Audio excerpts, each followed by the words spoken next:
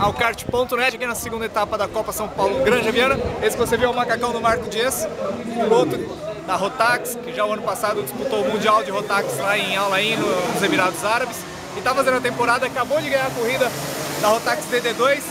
Marco, primeiro, vamos falar um pouquinho da corrida de hoje aqui, liderou de ponta a ponta, fala um pouquinho dessa corrida, foi tranquila como pareceu pra gente? Não foi nada tranquila, porque eu acabei ficando sem freio na metade da corrida. Eu administrei um equipamento que eu tive problema de freio, mas deu para levar. É um kart que tem uma reduzidinha que dá para compensar.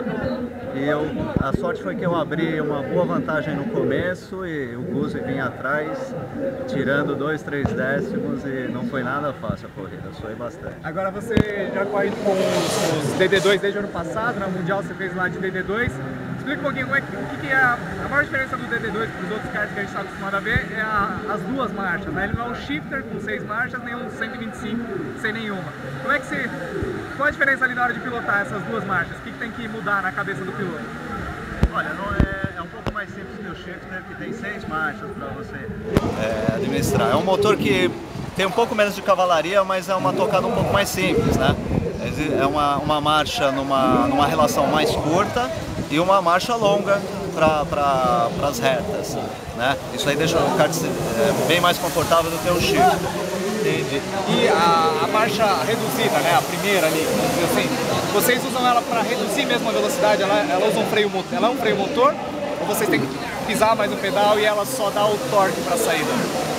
A gente acaba é simultâneo a freada e a reduzida, entendi, né? Então a freada desse kart é muito eficiente por ter freio nas quatros e o motor ainda ajuda um pouco.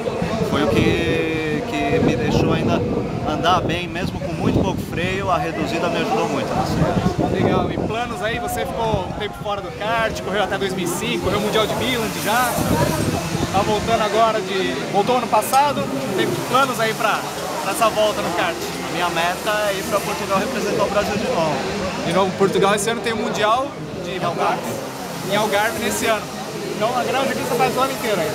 O ano inteiro nessa categoria. Legal. E a meta é chegar em Portugal de novo e fazer meu quarto Mundial. Legal, esse é o Marco Diez aqui no kart.net. Valeu!